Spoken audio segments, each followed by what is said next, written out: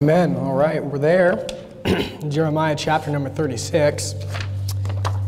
And I want you to notice there in verse number 1, go ahead and read the first few verses. The Bible says, "And it came to pass in the 4th year of Jehoiakim, the son of Josiah, king of Judah, that this word came unto Jeremiah from the Lord, saying, Take thee a roll of a book, and write therein all the words that I have spoken unto thee against Israel and against Judah, and against all the nations, from the day that I spake unto thee from the days of Josiah, even unto this day.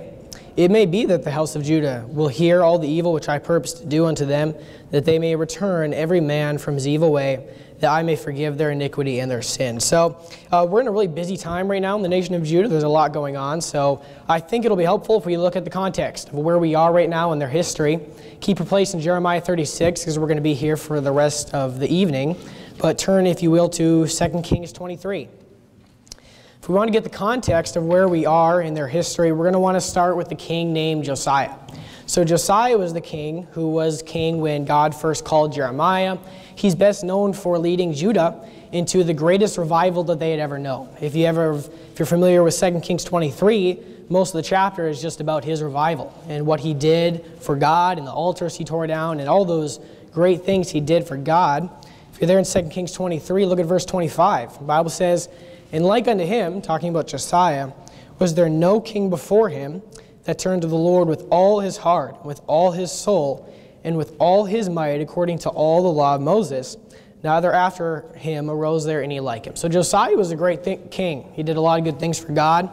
And although he was a really good king, he made some mistakes in his life. 21 years after his revival he led, he decides to go fight against Pharaoh Necho, king of Egypt. And God did not call him to go to this battle. He was actually warned not to go into this battle. He was told, "It has nothing to do with you, Josiah, stay out of this." But he decided to go fight it anyway, and he ends up dying there. And it's really at this point when Josiah dies in battle that you can kind of mark where God's judgment began. God's judgment that had been building up for generations and generations. This is really the point where it all went downhill from here. After Josiah dies, they make Jehoahaz, his son, king. And about 3 months later, Pharaoh Necho, who Josiah died fighting against, decides to go invade Jerusalem. He's probably pretty annoyed that Josiah did that. So he goes, he invades Jerusalem. Look at verse 34, see what happens next. 2 Kings 23:34. "And Pharaoh Necho made Eliakim, the son of Josiah, king in the room of Josiah's father, and turned his name to Jehoiakim." So this is our king in our story tonight. "And took Jehoahaz away, and he came to Egypt and died there." So he comes, he invades Jerusalem, he takes Jehoahaz captive into Egypt, where he'll eventually die, and he makes another one of Josiah's sons, who is most commonly referred to as Jehoiakim, the king. And then later he requires the nation to basically pay a tax or a fee. Jehoiakim pays that, and Pharaoh Necho leaves Judah alone. And this is where our story begins tonight. We begin during the reign of Jehoiakim. And obviously, this is what has recently happened is not good, but God's judgment has only just begun. If you're there and go back to Jeremiah 36, that'll we know a little bit of the context where we are. We'll go ahead and read real quick that again. "And it came to pass in the 4th year of Jehoiakim, the son of Josiah, king of Judah, that this word came into Jeremiah from the Lord, saying," so look what God's telling Jeremiah to do. "Take thee a roll of a book, and write therein all the words that I have spoken unto thee against Israel and against Judah, and against all the nations, from the day that I spake unto thee, from the days of Josiah, even unto this day." So he says, I want you to take a book. I want you to write in it all the words, all the judgments, all the terrible things I've told you so far. And we see the purpose here. The purpose is because God is still merciful. Verse number 3 says, "It may be that the house of Judah will hear all the evil which I purpose to do unto them, that they may return every man from his evil way, that I may forgive their iniquity and their sin." So obviously God's going to certainly judge Judah if he has to, but he'd rather them just get right. He'd rather them just turn from their ways and get right. So let's see what happens next. Jeremiah 36 verse 4. "Then Jeremiah called Baruch, the son of Neriah, and Baruch wrote from the mouth of Jeremiah all the words of the Lord which he had spoken unto him upon a roll of a book. Jeremiah commanded Baruch, saying, I am shut up, I cannot go into the house of the Lord.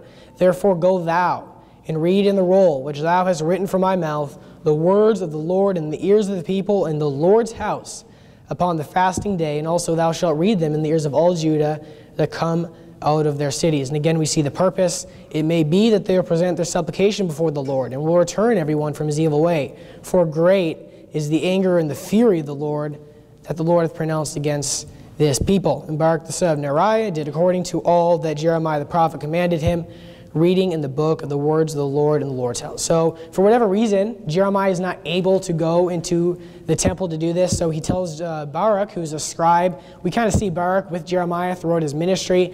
And he says, all right, write the words. And on a certain day, you're going to go into the temple. And you're going to read these words, these terrible judgments. You're going to go and you're going to read these before all Judah.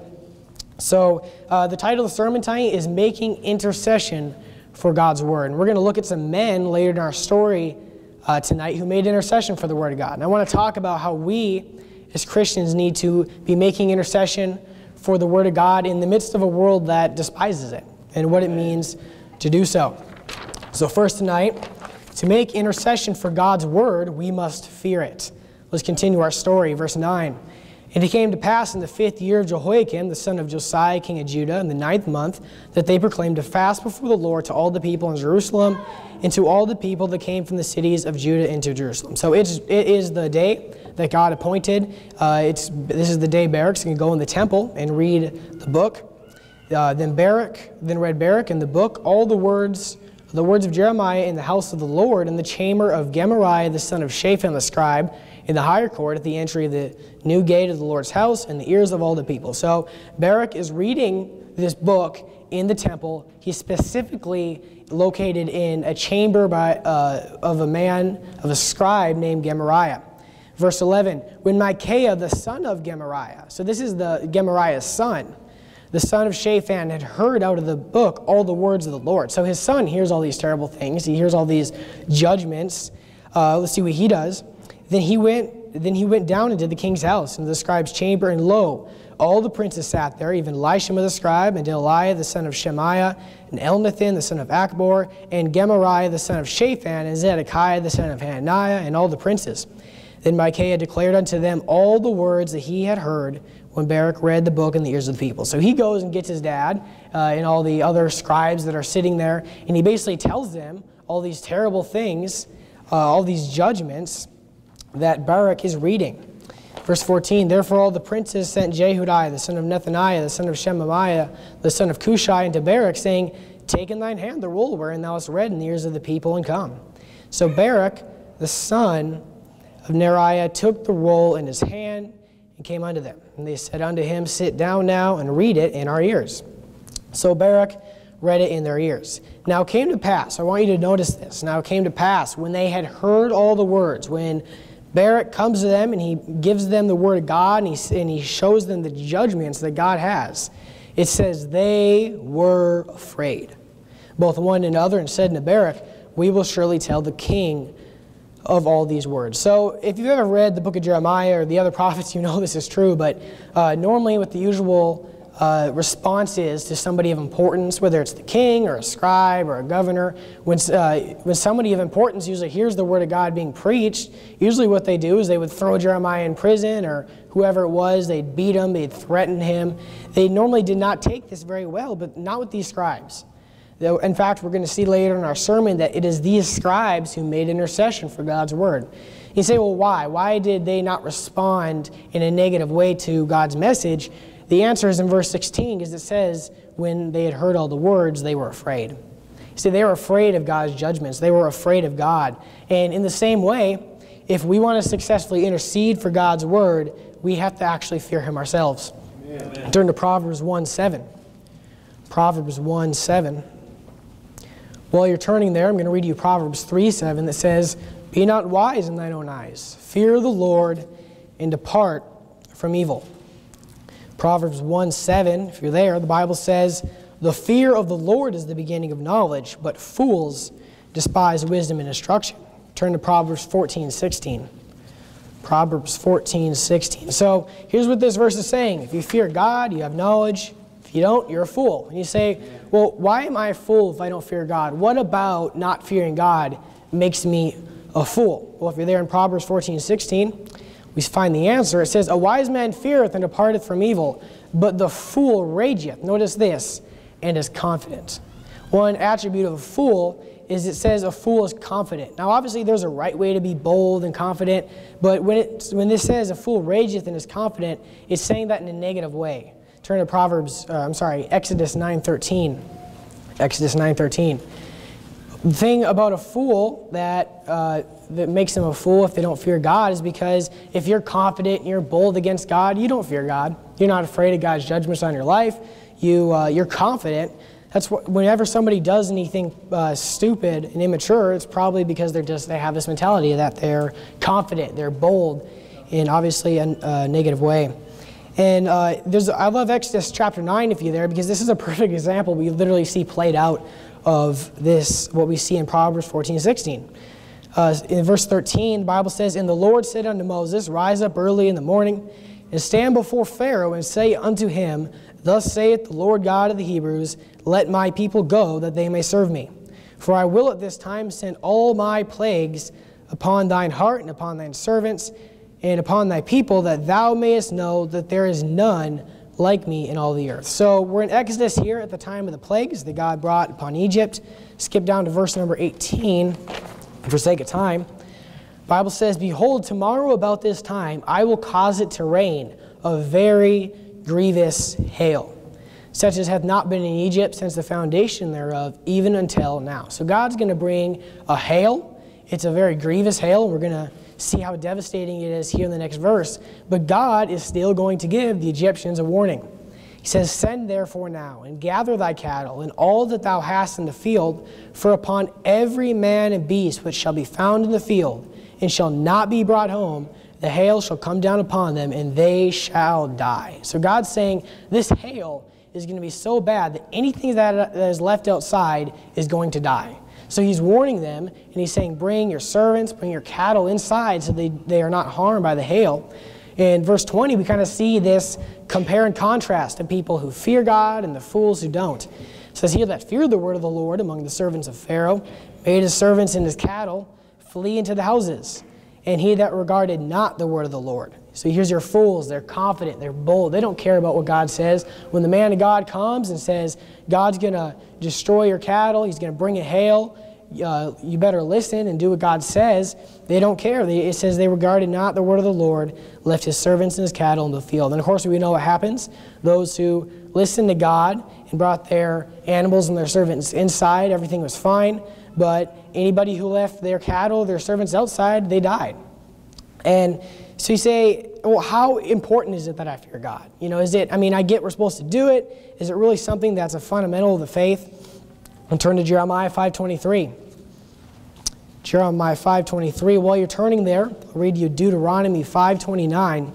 That says, Oh that there was such a heart in them, that they would fear me and keep all my commandments always, that it might be well with them and with their children forever. So here's what God's saying. He's saying, fear me and it'll go well with you. I'll bless you if you fear me. He said, well, what if I don't? What is the consequence of not fearing God? Jeremiah 5:23, the Bible says, But this people hath a revolting and a rebellious heart. They are revolted and gone. Neither say they in their heart, Let us now fear the Lord our God, that giveth rain, both the former and the latter in his season. He reserveth unto us the appointed weeks of harvest. Your iniquities have turned away these things, and your sins have withholden good things from you. So here's the chain reaction, all right? You don't fear God, then you fall into sin, and then God judges you. That's what happens with the nation of Judah. The reason that God destroyed them, the reason that he brought his judgment upon them was because they didn't fear God, and as a result of that, they fell into sin. And as a result of that, God destroyed them. So we just need to make sure we keep in mind and we know that we fear God. Because look, even from a completely selfish perspective, if you want yourself to be blessed and you want it to go well with you, you should fear God. You should fear God because God says, fear me and it'll be well with you. If you don't, you're going to get destroyed. I will judge you. So we see if we're going to intercede for God and his word, we must fear him ourselves. So first tonight, I said to make intercession for God's word, we must fear it. But second tonight, to make intercession for God's word, we must further it. Let's continue our story in verse 16. Now it came to pass, when they had heard all the words, they were afraid, both one and the other. It said unto Barak, notice this, we will surely tell the king of all these words. And they asked Barak, saying, tell us now, how didst thou write all these words at his mouth? Then Barak answered them, he pronounced all these words unto me with his mouth, and I wrote them with ink in the book. Then said the princes unto Barak, go hide thee, thou and Jeremiah, and let no man know where ye be. So I just want you to notice again that they are on his side. They are agreeing with him. They are genuinely afraid of the word of God. But verse 20 says, and they went into the king into the court, but they laid up the roll in the chamber of Elisha the scribe, and told all the words in the ears of the king. So at this point, as I said, to make intercession for God's word, we must further it. And I want to, real quick, just give 3 reasons we should do that. Why should we further God's word? Why should we promote God's word? Well, one, and I know this isn't really too deep, but it's true, but we should further God's word because it's just common sense. I want you to notice these scribes here, that's why they did this. Barak is not telling them, you need to go tell other people. What happened is they heard this, they were afraid of it, and they said, we need to tell the king. We need to tell somebody about this, which makes sense because, put yourself in their shoes. Your whole entire nation, you just learned from God that your entire nation is going to be wiped out and destroyed soon, and you find that out, you tell people. That's just what they did here. They heard this, and the first thing they said is, we will surely tell the king of all these words. They said, we need to tell somebody about this. We need to make sure people know about this. Turn to 2 Corinthians 4:13. How about this? If you find out that the entire planet is going to burn in hell if they don't hear the gospel of Jesus Christ, you tell people. Right. This is what you do. It's not rocket science, it's just common sense. We're there in 2 Corinthians 4:13. I love this verse because it kind of gets this idea across that preaching the gospel, it's not a big special, it's just common sense. 2 Corinthians 4:13, Bible says, we having the same spirit of faith, according as it is written. So Paul's about to quote Psalm 116 verse 10 here. He says, I believed, and therefore have I spoken. We also believe, and therefore speak. I mean, it's not rocket science. He's like, I believe, so I speak. It's that simple. I believe.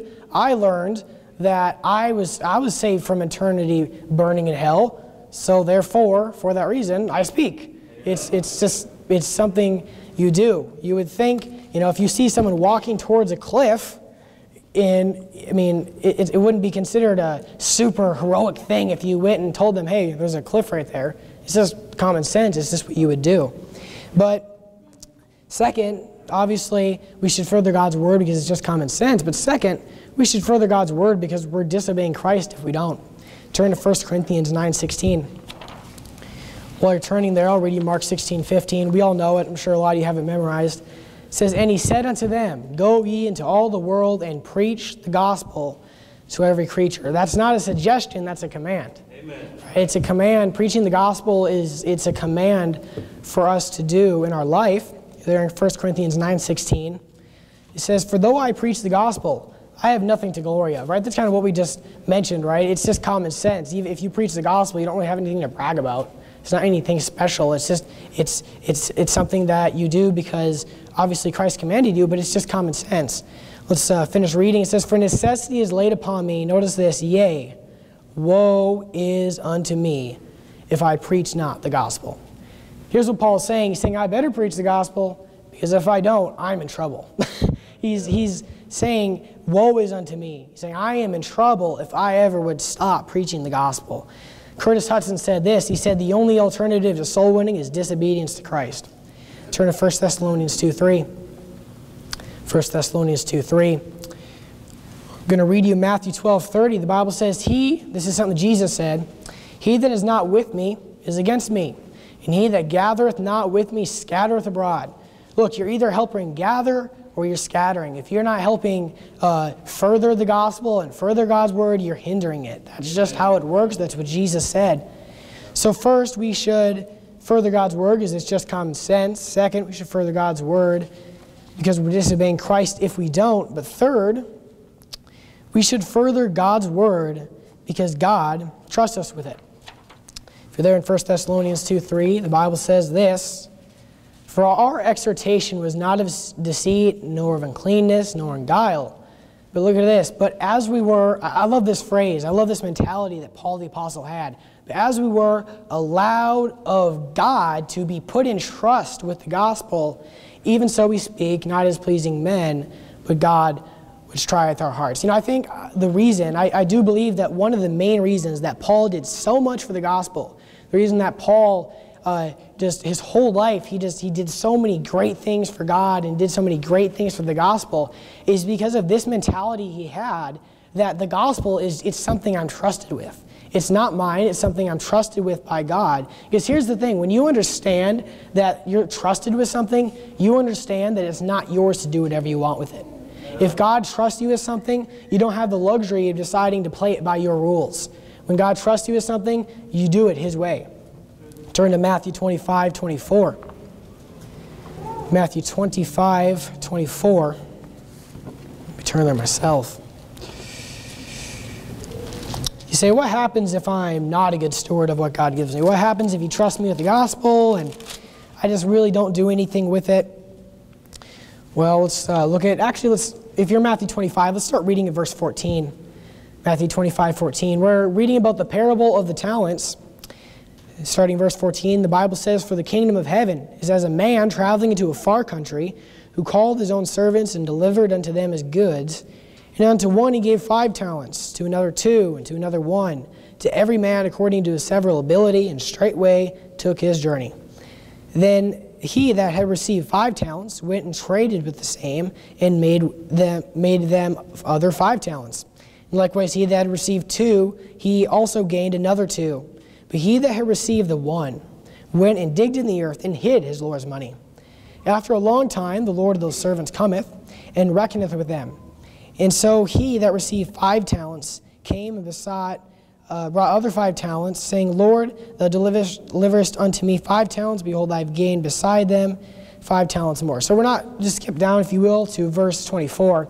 But basically what happens now is the first 2 servants, all 3 servants were trusted with their Lord's money. And the first 2 servants were wise with it. They did what their Lord wanted them to do with the money. But this third servant, what he did, his Lord was not happy with. Let's look at verse 24. Then he which had received the 1 talent came and said, Lord, I knew thee that thou wert a hard man, reaping where thou wast not sown, and gathering where thou wast not strawed, and I was afraid. Isn't that the reason if we ever don't serve God in our life or don't do something He wants us to do, isn't that why we do it? We're afraid of people, we're afraid of our coworkers, we're afraid of money, we're afraid of whatever it is. This is why we do that. And I was afraid and went and hid thy talent in the earth, and lo, here thou hast that is thine. So he gives his Lord the talent back. Verse 26, his Lord answered and said to him, Thou wicked and slothful servant, thou knewest that I reap where I sowed not, and gather where I have not strawed. Now, this may seem a little extreme at first. I mean, if you think about it, he didn't lose the talent. It's not like he gave him the talent and then he lost it and he didn't give it back to him. He gave it back. He trusted him with something and he returned it to him in one piece. He said, Lo, here thou hast that is thine. You say, why was he so mad? I mean, wicked and slothful, that's pretty serious, right? Well, let's look at verse 27. Thou oughtest therefore to have. So here's what he wanted him to do. Put my money to the exchangers, and then at my coming I should have received my own with usury. Look, when God entrusts us with the gospel, He doesn't want us just returning the gospel back to Him. He wants the gospel back with usury, with the souls that were saved along with it. And this is the mentality that we need to have. When we die, we need to make sure that we had the usury. We actually had the fruits of what God entrusted us with. And like I said, when we get this mentality that the gospel is something we're trusted with, and when we understand that, once we get that, we understand that the gospel is not ours to do whatever we want with it. We play by God's rules. So, first tonight, I said to make intercession for God's word, we must fear it. Second, I said to make intercession for God's word, we must further it. And we saw that the reasons we should is because it's common sense. We're disobeying Christ if we don't. And God trusts us with it. But third tonight, to make intercession for God's word, we must be faithful with it. Let's continue our story, verse 21. So basically, they just heard the word of God. The scribes heard the word of God. They said, we're going to tell the king. We've got to tell somebody about this. So they go and they tell the king, verse 21. So the king sent Jehudi to fetch the roll. and he took it out of Elishama the scribe's chamber. And Jehudi read it in the ears of the king and in the ears of all the princes which stood beside the king. Now the king sat in the winter house in the 9th month, and there was a fire on the hearth burning before him. So just to set the scene a little bit, you have the scribes here, and Barak's probably with them. They have the scroll that they're reading to the king, and then you have the king and all his servants, and there is a fire there. There's a hearth burning there. Verse 23, and it came to pass that when Jehudi had read 3 or 4 leaves, he didn't even get to finish. He didn't even get to finish. When Jehudi had read 3 or 4 leaves, he, referring to the king, cut it with the penknife and cast it into the fire that was on the hearth until all the roll was consumed in the fire that was on the hearth. Can you imagine? You read this and you think, how can somebody do that? Even just the average unsaved person out there probably would feel a little weird burning a Bible. You say, how could somebody just go and just feel normally fine just burning God's word? Well, the answer is in verse 24. Here's why. Yet they were not afraid. Do you remember when Barak went to the scribes and he read them the word of God? Remember their first reaction? What did it say? It says they were afraid. But here's the thing. The world out there, they're not afraid. Now, I'm not saying that every unsaved person out there is wicked King Jehoiakim. That's not what I'm getting at. But the world in general, they just don't fear God. That's why they live their lives contrary to God's word. That's why they don't care about God's word. That's why when you ask them, do you know for sure you died today to go to heaven? That's why most people say, no thanks, I'm not interested. Because most people just have no regard for God's word, and it's because they're not afraid. They have no fear of God. Yet they were not afraid, nor rent their garments, neither the king nor any of his servants heard all these words. Can you imagine being Barak? The Bible says that Barak was first told to do this in the 4th year of Jehoiakim, and he read it in the 5th year. And I'm not saying it took him a whole year to write it, but can you imagine spending all this time writing this? There was no Office Pro printers back then. Everything was written by hand. He wrote the whole thing by hand. The Bible says here that Jehudi read 3 or 4 leaves. We don't even know what else. It was at least 3 or 4 pages long. That's a lot. Can you imagine just watching someone just burn that? Can you imagine someone walking up to you and taking your King James Bible and just ripping those words up? Rips up John, rips up Matthew, rips up Romans, and just throwing it into a fire right in front of your eyes? Can you imagine how frustrating that would be? But I want you to notice verse 25. This is kind of our key verse for the sermon tonight. Nevertheless, so the roll was just burned, but it says, nevertheless, Elnathan and Delaiah and Gemariah had made intercession to the king, that he would not burn the roll, but he would not hear them. Sometimes it can get a little disappointing or discouraging because, we go to church 3 times a week. We go to church Sunday morning, come back Sunday night, come back Thursday night, come back the next Sunday, the next Sunday night, the next Thursday, week after week, month after month, year after year. We try to read our Bibles every day and pray every day, and week after week, month after month. We try to go soul winning, and we try so hard to fear God's word and just give our lives to make intercession for God's word, right? And sometimes it still seems, figuratively speaking, of course, they still burn the roll, right? The world still disrespects God's word. They still don't want to hear it. They just don't regard it. They live contrary to God's word. The average person out there is involved in sins that they think are perfectly normal, but are actually serious sins in the light of the Bible, right? Because they just don't fear God's word, and they don't care about it. They say, well, what should we do, right? What's our response to that? Should we slow down, take it down a notch, serve God a little less? What should we do? Well, see what God said about all this. Verse 26. It gets even worse, by the way. But the king commanded Jerahmeel, the son of Hamelech, and Seraiah, the son of Azrael, and Shemaiah, the son of Abdiel, to take Barak the scribe and Jeremiah the prophet. But the Lord hid them. So it gets even worse. He sends these guys to find Barak and find Jeremiah and basically arrest them. But look what God says in verse 27, I'm sorry. Then the word of the Lord came to Jeremiah. After that, the king had burned the roll, and all the words which Barak wrote at the mouth of Jeremiah, saying, Take thee again another roll, and write in it all the former words that were in the first roll, which Jehoiakim, the king of Judah, hath burned. Here's what God said. He said, do it all over again. Do it again. Keep going. Don't stop. God didn't say, take a break, give it a few months. He said, no, go back and rewrite the whole thing again.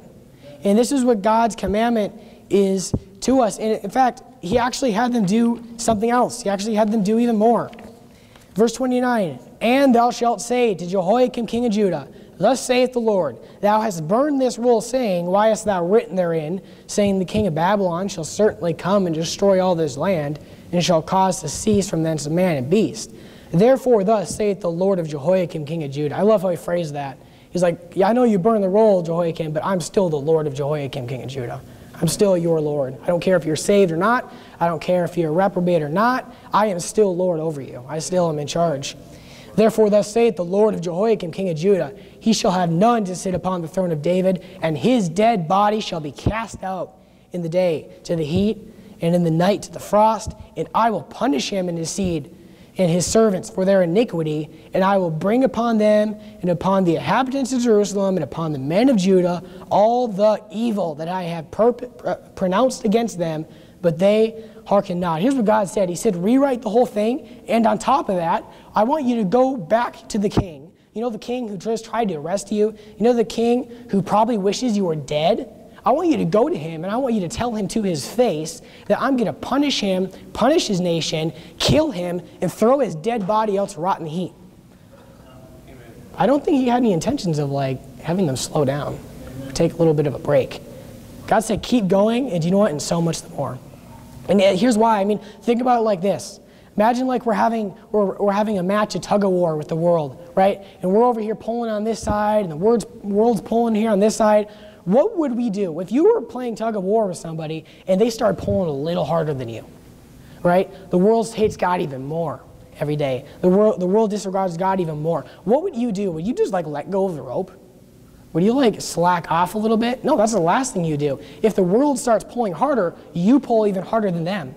And that's what God was telling them. He's like, all right, he's going to come at me. He's going to burn my roll and disregard me even more. Then, you know what? Rewrite the roll, and on top of that, go tell him this. Turn to Ezekiel 2:6. Ezekiel 2:6. Say, but the world won't listen to the word of God. The world doesn't care about the word of God. There's so few people out there who will even let us preach the gospel to them. Most people they just don't care. It's not that they're wicked, evil people. They just don't care. Say, what do we do? Ezekiel 2:6. I love these verses. God talking to the prophet Ezekiel. And thou, son of man, be not afraid of them, neither be afraid of their words, though briars and thorns be with me, and thou just dwell among scorpions. Today we dwell among scorpions. Briars and thorns are with us. He says, be not afraid of their words, nor be dismayed at their looks, though they be a rebellious house. He says, you know what? I know they don't want to listen. I know they're a rebellious house. Next verse, and thou shalt speak my words unto them. Notice this, whether they will hear or whether they will forbear, for they are most rebellious. But thou, son of man, hear what I say unto thee. Be not thou rebellious like that rebellious house. He says, don't be rebellious like they are. Open thy mouth and eat that I give thee. And when I looked, behold, an hand was sent unto me, and lo, a roll of a book was written therein. Sound familiar? And he spread it before me, and it was written within and without. And there was written therein lamentations, and mourning, and woe. It's not a very pleasant message, but you know what God says? He says, I know they don't care about my word. I know they've forgotten me. I know they're rebellious. But he said, whether they hear or not, I want you to intercede for my word anyway. And that's God's commandment to us. It's whether, see, look, what the world does and their response to this book has nothing to do with what we do with it. It doesn't matter whether they agree with the word of God or they disagree with it. That doesn't matter. We shouldn't change. We shouldn't back off. No matter whether it's just the world's reaction or discouragement or just, obstacles in the Christian life, we should not slow down. Amen. Turn to 2 Corinthians 4:8. 2 Corinthians 4:8. Look, God's word doesn't lose its power just because people don't want to hear it. In fact, it seems usually the way it goes is the more people don't like God's word, the more power it has. Amen. There in 2 Corinthians 4:8, I'll wait till you get there. 2 Corinthians 4:8, the Bible says this, we are troubled on every side. Aren't we troubled on every side from just people who, like I said, aren't necessarily wicked, evil people, but just have forgotten God? don't really care about God. And so sometimes you can get, frustrating just being surrounded by a world of people like that. Notice this, yet not distressed. We are perplexed. Sometimes it can be just kind of perplexing just seeing all the sin and the wickedness out there, but not in despair. Persecuted, but not forsaken. Didn't someone tell us, I will never leave thee nor forsake thee? Right? Cast down, but not destroyed. Always bearing about in the body the dying of the Lord Jesus, that the life also of Jesus might be made manifest in our body. Look, no matter the obstacle and no matter the discouragement, we're expected to keep serving God. Not even just stop completely, but just slowing down. We're expected just to keep going and to keep serving God no matter what. Sometimes I think, we're running the Christian race. Everything's going great. We're doing good. We're fighting the good fight of faith. And sometimes I think God himself kind of puts an obstacle in our way. Something that maybe would slow us down a little. And you say, well, why would God do that? Why would God put something in our way that would hinder us from serving him? You say, why would he do that? Because sometimes I think God he just wants to test us. He wants to test us, and he puts something in our way. And he says, I know this may slow them down, and I know it's going to make it harder, and they may get a little weary, and they may have the temptation to slow down, but I'm going to put this here because I just want to watch and see if they're going to slow down a little, if they're going to stop, or they're going to drag their feet a little bit. So look, when obstacles come our way, we ought to accept that as a challenge. You got to realize that when it gets a little harder to serve God because of things that come up, it just may be God is testing us. And look, that's not a test that we want to fail. There's a lot of Christians out there who they're going great, they're serving God, but then the obstacle comes and God tests them. He says, I know they're serving me now. I just want to see if they're going to keep doing it. There's a lot of Christians out there who the obstacle comes or the discouragement comes and it slows them down. Suddenly they're not serving God like they were. Suddenly they're not doing what they were.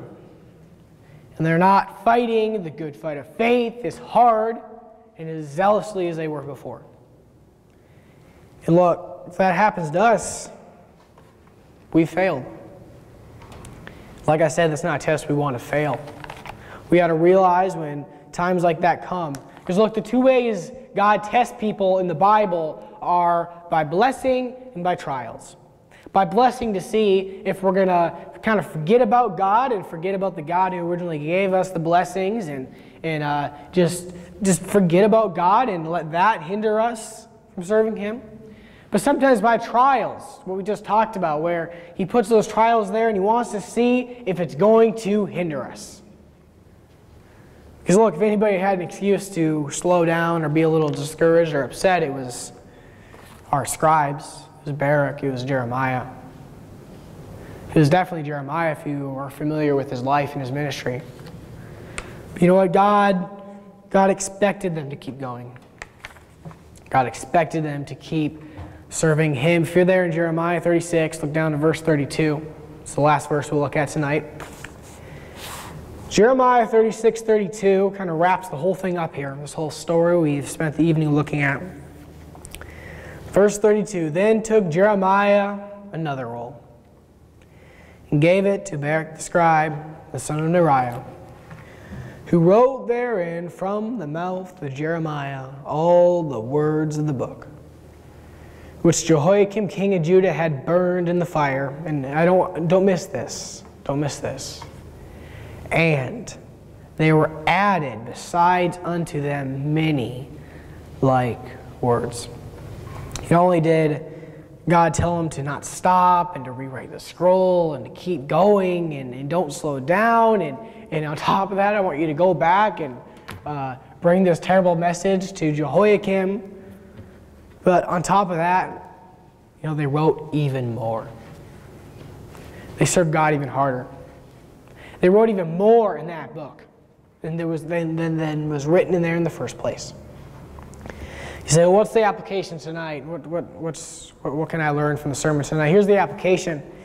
No matter how the world responds, or the obstacles that come, or how worrying it gets, or how discouraging it gets, or the trials that come our way, no matter what stands between us and God's will, we need to keep serving God. We need to keep, we can't stop. No matter what stands in our way, we have to keep making intercession for the Word of God. Because look, the Bible says the world's waxing worse and worse, is it not? And the worse this world gets, and the more they turn against God, and the more they refuse to listen to God's Word, the worse things get.